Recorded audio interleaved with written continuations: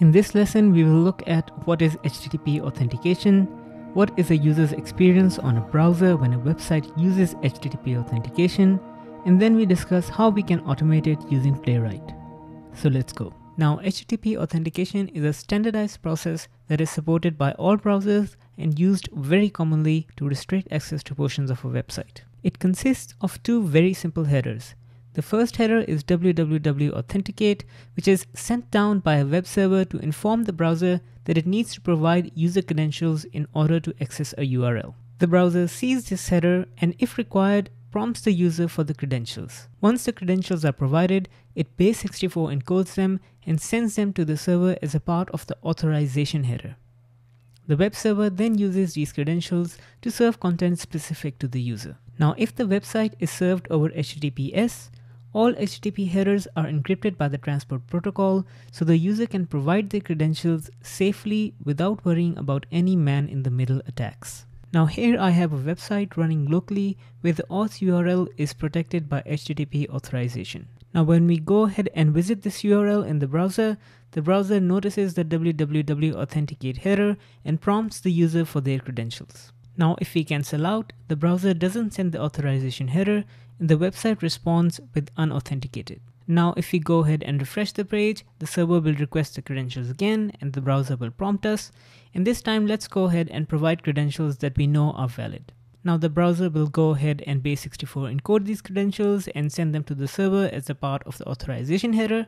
The server goes ahead and decodes the header, notices that our credentials are valid, and serves us the content authenticated. Now that we understand a user's journey with HTTP authentication, let's go ahead and automate this using Playwright. Here we have a basic Playwright automation code from our introduction lesson. We go ahead and launch Chromium, create a new page, and then we go ahead and close the browser.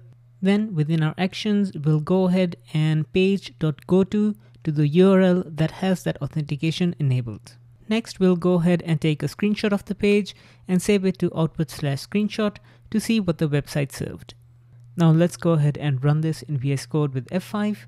And once the program exits, let's go ahead and open up that screenshot file. And you can see that we got unauthenticated.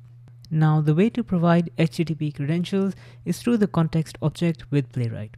Now there is a method on context called setHTTPCredentials, and it takes a username and password the same way the user would get prompted if you were not running the browser in headless mode. Now for our demo server that we're running over here, the username is username and password is password. So let's go ahead and run this with these credentials provided. And once the program completes, we open up the screenshot and we can see that it is authenticated. Now that's all we need in order to provide credentials for HTTP authentication. Now as an added bonus, let's go ahead and launch the browser in full GUI mode by setting headless to false and then no longer provide the credentials. Now when we go ahead and run this application, the browser will pop up, visit the website, notice the www authenticate header, and prompt the user for the credentials. This can be useful if you want to play around with different credentials. Let's go ahead and press escape to visit the unauthenticated page. Now let's go ahead and provide the credentials and still run the browser in GUI mode. Now when the website would request the credentials, the browser would already have them and we will see the authenticated page. Now one final thing to note is that the setHTTPCredentials method can also be used to clear the credentials if you go ahead and pass in null. Now before we go ahead and run this, let's switch off headless so we don't get prompted. Press F5, and now because we set the credentials to null, we should see unauthenticated. And that's all you need to know about HTTP authentication in the browser and how you can automate it with Playwright. Smash that like and subscribe for more content like this, and I'll see you in the next one.